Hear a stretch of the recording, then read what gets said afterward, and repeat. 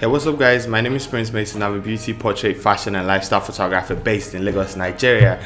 And today I'll be showing you how to export your pictures from Lightroom. I'll be showing you the best settings that I've seen to work for me. I'm not saying these are the best settings out there. I'm just telling you that these settings have worked for me, and this is how I export my pictures to put on my Instagram page, to put on my website, and also for print. So let's get to it. Now, all you have to do is go into Lightroom and look for the picture you want to export.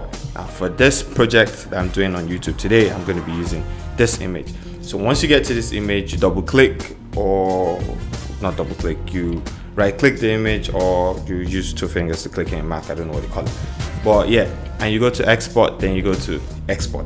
So once you get in export, you pick the folder where you want to put this image. Now for this one, I'll choose to put this image in on my desktop. Yes, so I just want it on my desktop because I exported it before today. And you can create a folder, and even here in Lightroom you can create a subfolder to put your image into it, so you can just put it there, you know. But most times I do create subfolders here, but for this I'm not going to create a subfolder. Or you know what, let me create a subfolder and name this YouTube export. Yes. So now for file naming, you can decide to rename your images to custom sequences. So if I put this, then I'll put YT export.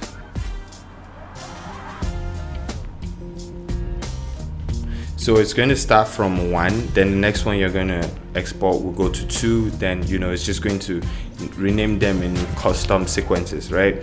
Then I usually ignore the video tag because I don't have anything I'm doing for video here. Now for format, I export to JPEG, so JPEG, sRGB, and I set my quality to 100. I do not limit my file sizes, I just leave them the way they are. Then next I'll move to my image sizing. I'm just going to leave this open so you can see them. I'll move to my image sizing and I'll resize to fit long edge, and I always set this for 1080 pixels. The reason is that, you know, most phones are good at, or most phones actually peak now at 1080, but I know that there are a lot of people that have devices that go up to 2K and 4K now. But you know, 1080 is usually good. It keeps the file sizes small for, you know, uploading online to like websites and wherever you want to put them. At the same time, the image quality is still top notch, so I'm just going to leave it there like that. And so pixels by inch, I set it to 72, you know, which is fine for online media. You know, it keeps your file sizes relatively small, but at the same time, you know, the image quality is pretty high.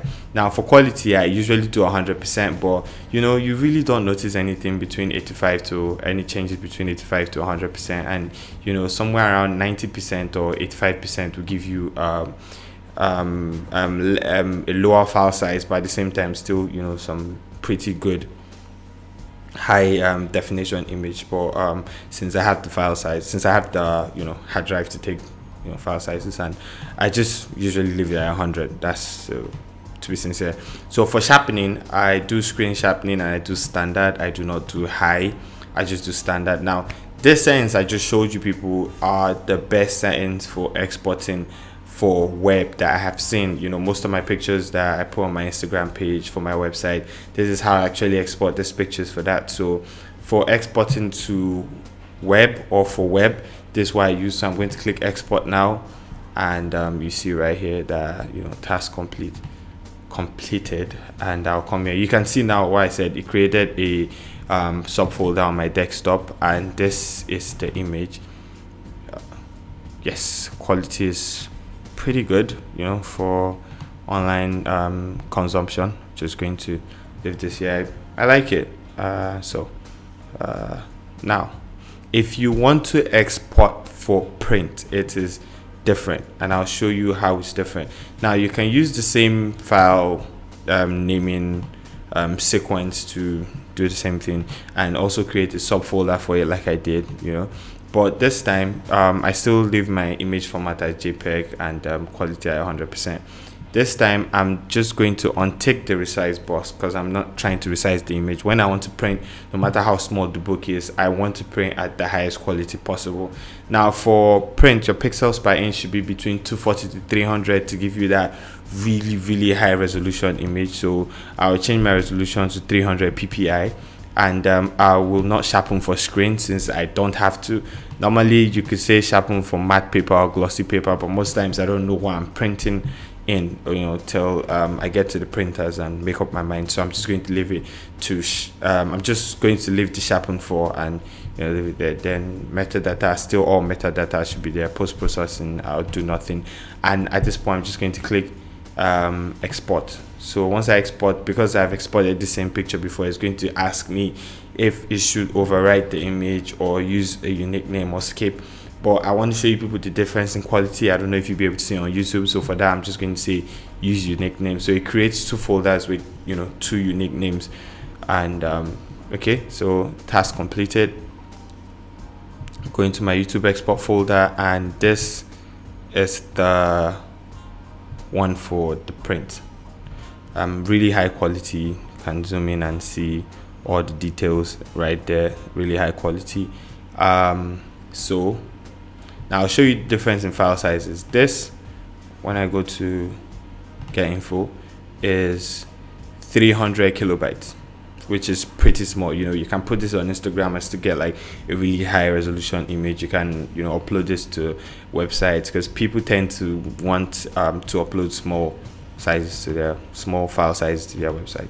Then this for print is 11.7 MB, which is huge. So you can print this and you get the full quality for your print. So yeah, I hope this helped you guys. This is just a quick video on how to export images from Lightroom and get this. Are the settings I use.